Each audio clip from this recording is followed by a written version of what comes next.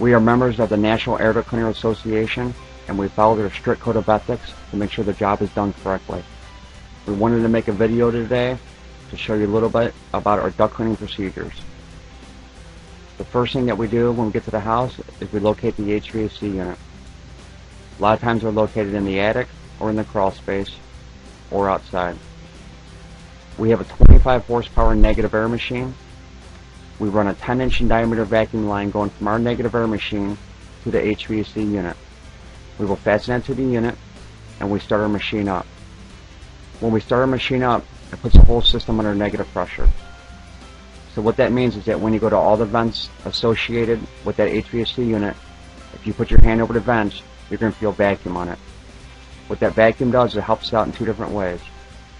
First of all, how it helps out is that when we start cleaning out the ductwork, nothing will ever come back inside the house because the system's under a constant negative pressure.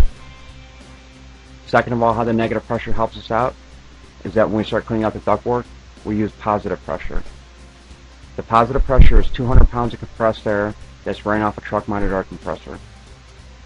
We have different types of agitation tools that are hooked on 1/4-inch rods that can snake up to the ductwork up to 100 foot.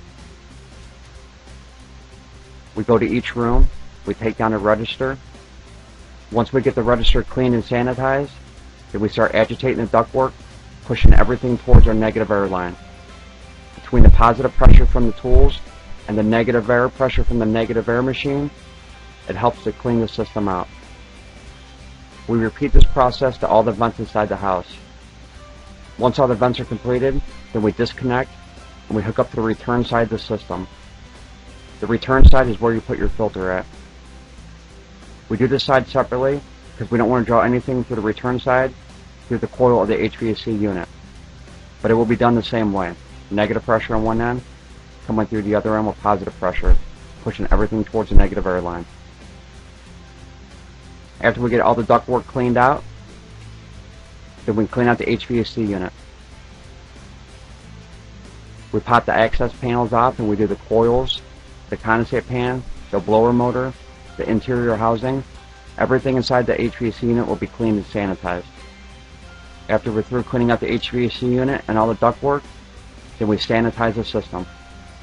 We have different types of sanitizers depending on what the issue is at the house. After the sanitizer has been induced in the system, it will dry in about 15 minutes. We do specialize in residential and commercial air duct cleaning. Our services also include duct sanitizing, dryer vent cleaning, and vapor barriers.